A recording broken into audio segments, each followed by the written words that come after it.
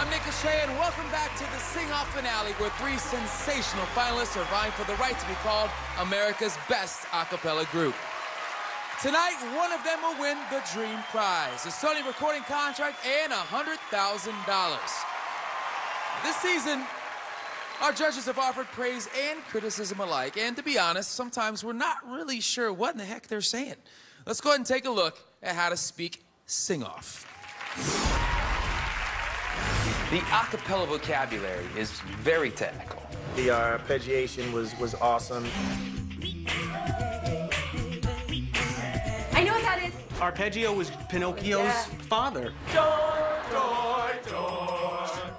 I liked how you guys deconstructed the song. It was a moment of polyphony.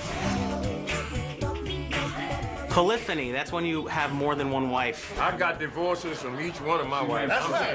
I was at every one of them, too. Polyphony is when you can sing in more than one language. Polyphony, she's a girl I went to high school with. No, that's Tiffany's cousin. Yeah. The vocal percussion created bilabial plosives.